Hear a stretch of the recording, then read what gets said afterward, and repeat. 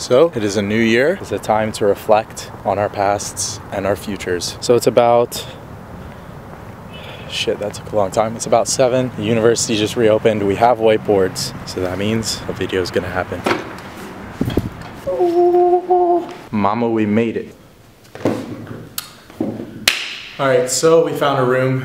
And I think it's time to talk about New Year's resolution. My goals for this year, for this channel, are to reach 100,000 subscribers and to get as many software engineers, students, engineers, offers at companies, Big 4, other software engineer companies, offers, as many as possible. And for me personally, my goal is to be a great teacher, an energetic teacher, and also very clear and concise and just a good teacher, because I feel like a lot of CS videos and these videos for these interview questions, the people that are teaching are really boring. And that's one thing that really sucked when I was learning, that even though they taught well, I really didn't want to watch the videos. I think my videos are still kind of like that because these questions aren't that interesting. They're necessary to like get a job and stuff, which matters to people. So that's my goal for this channel. And yeah, I'm probably gonna like do an annoying pitch to subscribe every video. So if you're not subscribed, subscribe. And yeah, let's get into today's video.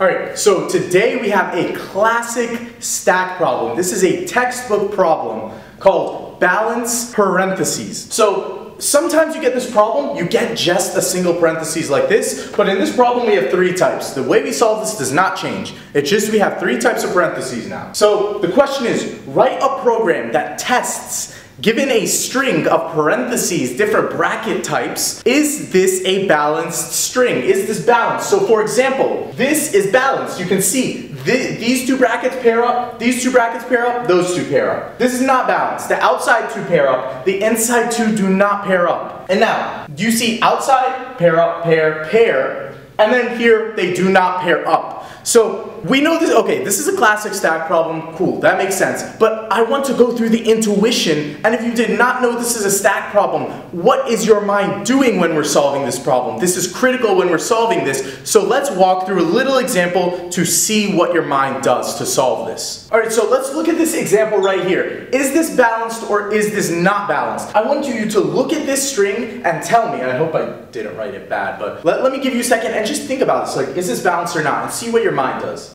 2,000 years later. Alright, all jokes aside, okay, so when we look at this string, what your brain will do to see if it's balanced is it's going to look for something critical. The critical thing here is when do we open a left parenthesis. So let's see. We open one here, we open one right there, we open one right here, we open one right here, we open one right here. And then what do you notice? You notice that we get a closing parenthesis. And what does that mean? Our brain says, if we are closing a parenthesis, 2 things need to happen. It needs to be the same type as what it is closing. It needs to be the same type as what it is closing, and it needs to be matched to an opening parentheses. So for this example, if we see a closing parentheses, we know this is one of the 3 closing parentheses types. We know that it has to match up to the most recent left parentheses that we see. That is what it has to match to, and as you can see here, let's use a different color. As you can see here, they neutralize each other, and now the next parentheses that we need to worry about is this guy. He has not been closed. And then you see here, there's this closing, and these neutralize each other, and now we need to worry about these 2. So we keep advancing. This is neutralized. This guy, he neutralizes him. That's fine. They're the same type. And then we see him, but that's an open parentheses, wrong color. And then we see him, that's an open.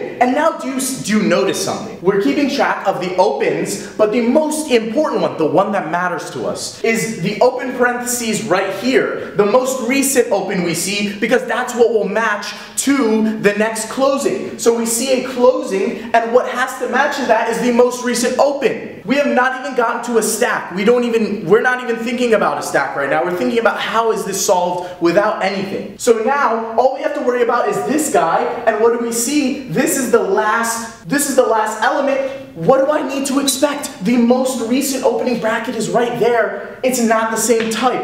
And what do I immediately do? I immediately know that this is not a balanced parentheses string because I reached the end of my iteration and I'm not able to close this off. I do not close this off with the right bracket, and we reached the end of the iteration, but more importantly, we have the wrong bracket type here, and therefore this string is not correct. So do you notice, all we care about is the most recent left open parentheses that we see. And this is why a stack is used for this problem. Stacks have a last in, first out behavior. We push an item, and the last item to go in is the first out. The last left parentheses that we see is the first one we care about. It is the first one we want to eject from the stack. That is why we use a stack for this problem.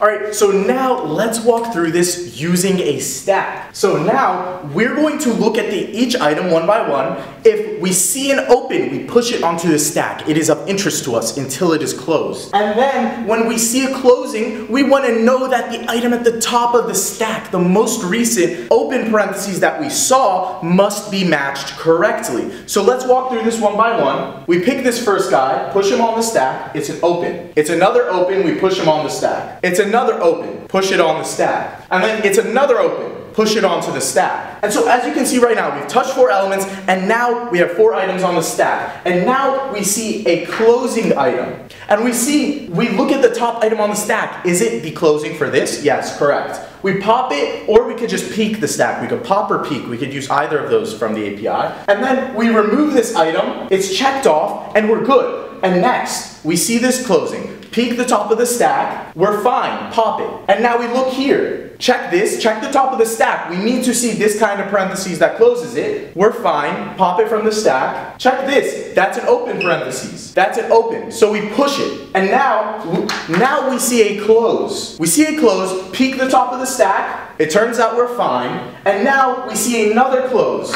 And peek the top of the stack, we have a mismatch. So if we popped, we'd have this, and then we'd have this. So what happens is we know immediately that there is a mismatch. We immediately return false because a closing parentheses is closing a parentheses that is not a match to it. And this is it. This is the balanced parentheses problem. You can give me any type of parentheses. You can just deal with this, or all 3 of them at one time. What matters is the last in, first out behavior, and what do we care about? The most recent open parentheses, and that's what this is about. So let's look at the code and get to it. Alright, so here's the code. Everything is very basic. So what we do is we get our input string, we create a stack, and then we create an iteration through every single character in the string, like we showed before. So what we do is, if we see a left, we push it to the stack. If you see a left, we push it to the stack. If it's one of these opening brackets, push it to the stack. If it's not a left, what we're going to do is see first. If the stack is empty, that means that we're seeing a right bracket and we have no left bracket to match it to. That means then it's not a balanced string. So if we just had a string of a closing bracket, then our stack is empty, there's no left to match it to. Then it's unbalanced. So we need to check for that case, an unmatched right character. And then we have our normal case where we need to ensure a match.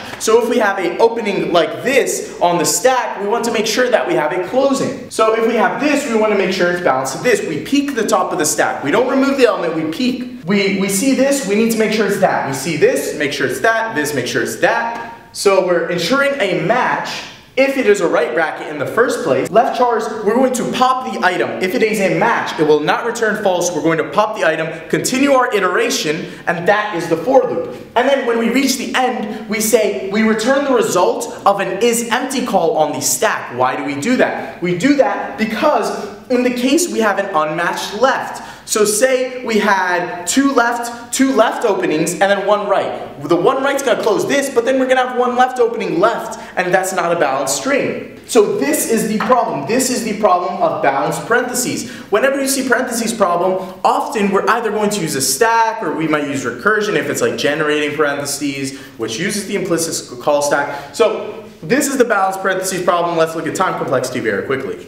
Alright, so whenever we are solving a problem, we want to think of the best case, the average case, and the worst case time complexity. Whenever we're declaring time complexity, always define your variables. So n here is the number of characters in our string. It is the length of our string. We're going to be running in linear time, O of n time. As our input gets very large, our runtime of our algorithm will scale in a linear fashion to the input. We don't worry about constants, we worry about tail behavior of the way our algorithm scales. For the space complexity, if the string is valid, the worst case we're going to have is n over 2, but that still, we drop the constant, 1 over 2 gets dropped. We still have linear time, we scale linearly with the input. Because this is our worst case. We have a left, left, left, left, and then we get closed by left, left, left, left. On the stack, we're going to push 4 lefts and get them all closed. But in average case, you would open 1, close it, open 1, close it, open 2, close it. And that still would have a size of 8, but the thing is, that is only going to have, what, 2 or 3 elements max on the stack, or that was a rough example, but you know what I mean? This is the worst case. If this string is valid, we're going to store half of it, but it still scales linearly, still O of n.